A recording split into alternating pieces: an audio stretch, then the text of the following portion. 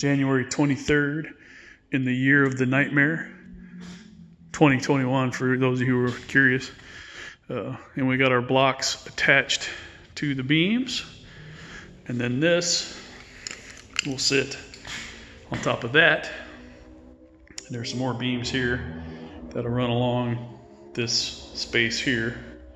Kind of what you see is just going to go straight up in the air. So that'll create a loft up there. And those outlets that power the lights, you know, you could plug something in up there if you need to. You just have to turn the lights on for it to use it. So anyway, that is going to replace our attic storage. And it will actually be more storage than we have right now.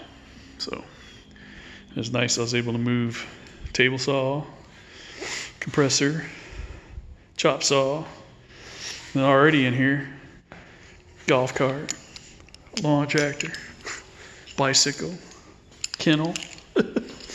So anyway, all this will be moving once I put the lift in here, because the Firebird will be on the lift sitting right here.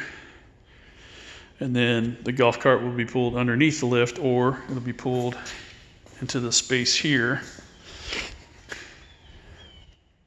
Because, you know, I'll put toolboxes up along those walls. These tools will have their own spaces in here. So anyway, I'm excited. About to have a pretty nice, usable garage. So just in time for me to finish with my projects. I love it.